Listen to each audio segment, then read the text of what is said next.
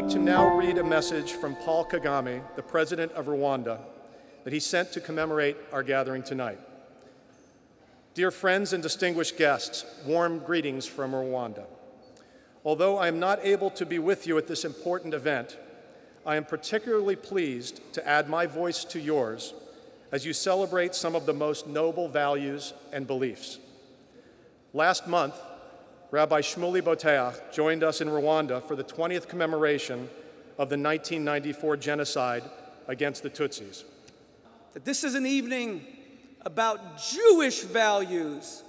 Our organization and this evening are dedicated to the proposition that the spread of Jewish values will bring healing to a world that refuses to be healed, and justice to an earth that remains deeply unjust. This dinner celebrates not angels, but people, not divine figures, but mortal men and women. Miriam and Sheldon Adelson are the single biggest Jewish philanthropists since the Montefiore's and since the Rothschilds, and I will celebrate them.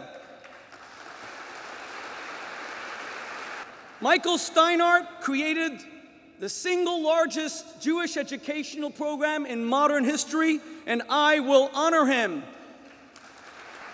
Sean Penn does more humanitarian work than any Hollywood celebrity alive, and I will defend him. Chris Christie is trying to fix the broken state that I live in. He's doing a great job. Rick Perry oversees the largest state in the continental United States, and I will never mess with him, because you don't mess with Texas.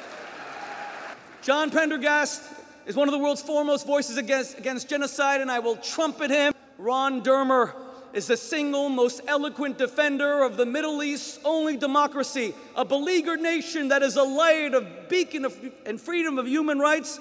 And as my former student, I will take pride in him. It was the Jews who taught the world in its fiery exhortation to the Ten Commandments, "Thou shalt not murder." It was the Jews who taught the world in the very first chapter of Genesis that every human being,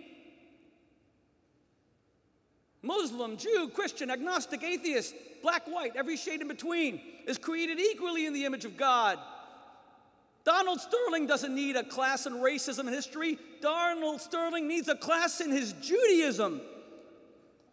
My friends, there are no books to be read in the crematoria of Auschwitz, and there are no Socratic dialogues that can be held in an ash heap. Life is the ultimate blessing. Defending life is just. Standing up for the oppressed is just. Fighting for the innocent is just. Stopping murderers is just. Honoring women is just. Protecting gay men from slaughter is just. Proclaiming religious liberty is just. Fighting for democracy and freedom is just. And this World of Values Network proudly stands with the Jewish state of Israel. America is no longer sending clear signals to the world, consistent signals. Signals like the ones Ronald Reagan sent when he was president, as to who our friends are, and that we will stand with them without doubt, and to who our enemies are, who we will oppose, regardless of the cost.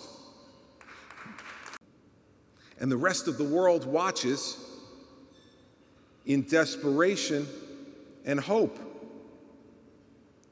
that America will realize and act upon, once again, its indispensable place in the world, which is not just to be the strongest economic power, not just to be the strongest military power, but most importantly, to be the strongest moral power for what is good and what is right in the world. So the very first of the awards tonight is the Champions of Jewish Identity, being presented to the Steinhardts by Sheldon and Miriam Adelson.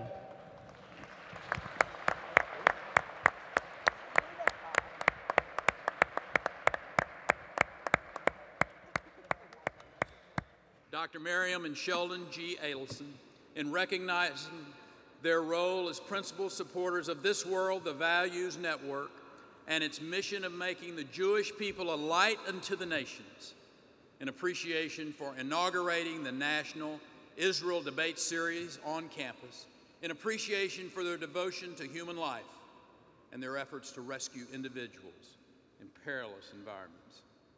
In gratitude for their contribution towards the ongoing mission of promoting universal Jewish values in world media, culture, and government. Ladies and gentlemen, please say thank you to two great citizens of the world, Miriam and Sheldon Adelson. Thank you. Yes, sir. God bless you. Through their support of Birthright, they promote a proud Jewish identity. Through their commitment to Yad Vashem in Jerusalem, they sanctify the memory of the 6 million martyred and renew our resolve to prevent the evil genocide from ever visiting this earth again. Through their support of This World, the Values Network, which has brought us all together tonight, they help reassert the Jewish people as the light unto the nations. Israel is the oldest democracy in the Middle East, a strategic security partner, a tremendous ally. It is time for this country to end the policy of calculated ambivalence and renew our commitment to a strong Israel. America must be very clear. Israel has the right to exist as a Jewish state. Ron Dermer is one of the most important Jews, indeed I would say one of the most important people in the world today.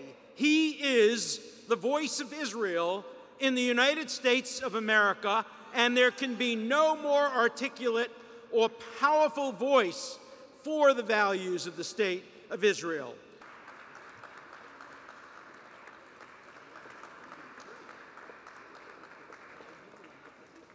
No nation has been challenged like Israel.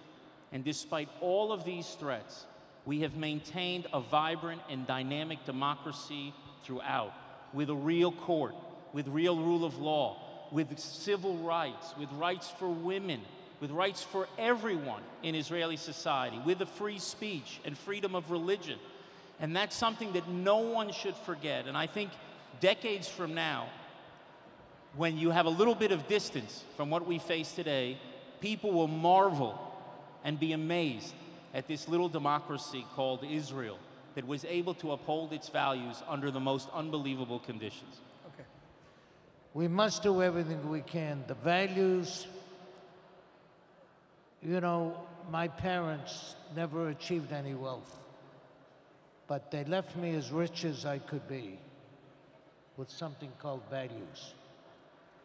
And it's those values that my family and I pursue, not only in our philanthropy, but in our desire to help change life for the better for Israelis. And all of you probably think that this story is about what Champagne did for me in Bolivia. Well, who do you think was the first person I saw when I walked off that plane into U.S. soil for the first time in 3 years? It was none other than Champagne, with a team of immigration officials to ensure that I could safely re-enter the country. Sean put me up in a 5-star hotel until the media learned I was there, and then he brought me into his home, gave me a warm bed, stocked his refrigerator with kosher food, and told me, "Jacob, my house is your house." I would like to thank Rabbi Shmuley B'Teach, Mr. and Mrs. Steinhardt, and especially Dr. and Mr. Adelson, the biggest Jewish philanthropist in the world, who chose me to represent this year's Champion of Jewish Justice Award to my dear friend and the hero of my grandchildren, none other than Champagne.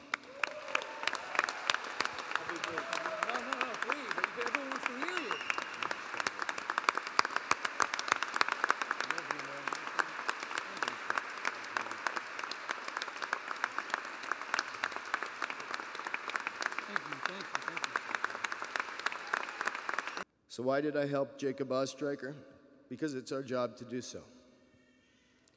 Lastly, I've been told that many in the press and the blogosphere on the left and right, as if there are only two sides to every issue, are suspicious of the strange bedfellows some of us may appear to be tonight.